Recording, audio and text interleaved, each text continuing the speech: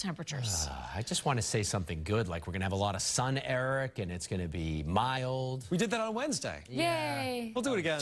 That was a good 12 hours. Someday. I mean, you know, maybe at the end of November, there'll be something mixed in there. And, well, it's that time of the year where we're back and forth, right? And we've been seeing a lot of rainfall. We've got at least tonight and one more rainstorm to go. Perhaps things will calm down a little bit after that. But tonight, some heavy rainfall, some localized street flooding is likely with this one. If you're heading out tonight, watch out for any flooded out roads. Chance for some isolated damaging winds. Overnight tonight, the Cape and the islands. Tomorrow, everywhere. Some isolated downed trees and power outages. Some minor river flooding possible also. It's just been so wet.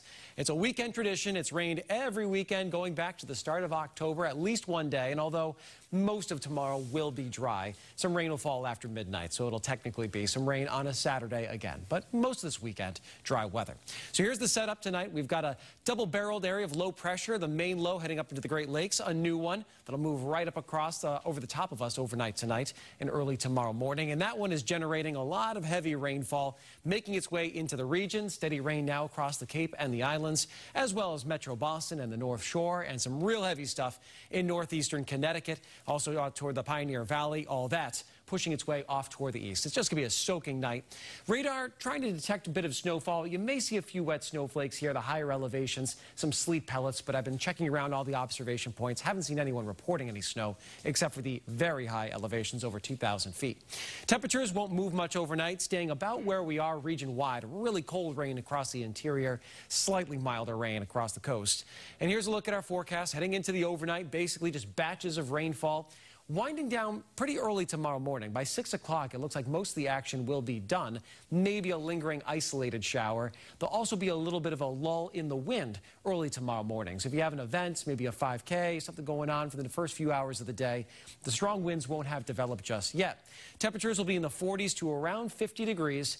We'll hover there up through lunchtime and then start to see those temps dip back in the afternoon, becoming very chilly in the 30s by the evening. Flood watches out region-wide, widespread 1 to 2 inches of rain. Some localized totals up to 3 are possible, and also some minor river flooding. All that runoff from all the rain we've seen, they're already running high. These are a few of the trouble spots we'll be watching. If you live near any of these streams, some of the smaller rivers, keep a close eye on water levels. Some minor flooding is likely heading into Saturday. In terms of winds, wind advisory kicks in at 10 o'clock tonight for the Cape and the islands. Those will be southerly winds, but for the rest of the region, really doesn't start until late tomorrow morning, and some gusts up to 45 miles per hour look pretty likely. Kind of similar to what we had last weekend. Not quite as strong, but we'll have that bit of a lull in the morning. If you remember last Saturday, it wasn't bad for the first few hours of the day. And then from midday onward, some gusts over 40 will be likely. So a very blustery afternoon and evening into tomorrow night.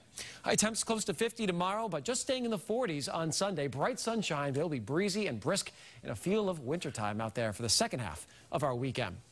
BC taking on number 2 Clemson tomorrow night. Layer up, wind chill values back into the 20s, but it will be dry out there. If you're doing the tailgate, just all the winter attire, you'll be in good shape. And the Veterans Day Parade in Boston on Sunday afternoon, 1 o'clock, a temp of about 43, but the wind chill will be in the 30s. And the wind chill generally in the 20s and 30s from tomorrow evening into tomorrow night and throughout much of the day on Sunday as well. So here we go. Monday, chilly day to start the week, middle to upper 40s. Next storm rolls in on Tuesday. This too looks to bring a soaking rainfall, potential for some snowfall across interior sections of New England and New York State.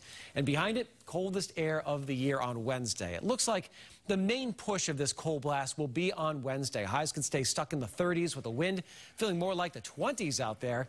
A little bit of a rebound on Thursday and into Friday, but chilly stuff. If we can go Wednesday, Thursday, and Friday without rain, it'd be the first 3-day stretch without any rain since October 4th to 6th. It's been a while. It has been a while. All right, Eric, thank you so much for